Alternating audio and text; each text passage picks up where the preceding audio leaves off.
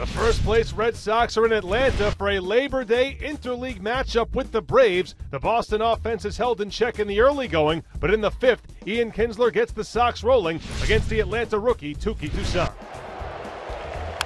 That one stroked to right center field, well hit. Hits the Arctic back, it's over his head.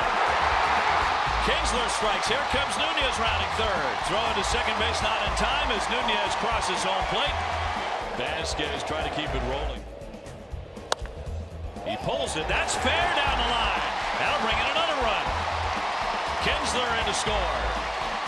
A double for Vasquez. That's 3 in a row for the Red Sox. Right over third. On this first trip into a new ballpark, all these Red Sox players, even though they didn't hit on the field, they had to come out and look at the dimensions and see how balls would bounce. Mookie on the day has struck out and tapped to second. And there's a line right base hit. Another run will score. Mookie Betts drives in the third run of the inning.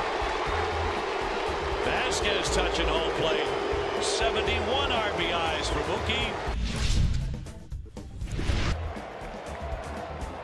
1 ball, 1 strike to Kinsler. Stretched by the lefty Biddle. The pitch swung on and a line drive right center field. That's going to be down for a base hit. Martinez scores. Here comes Moreland behind him.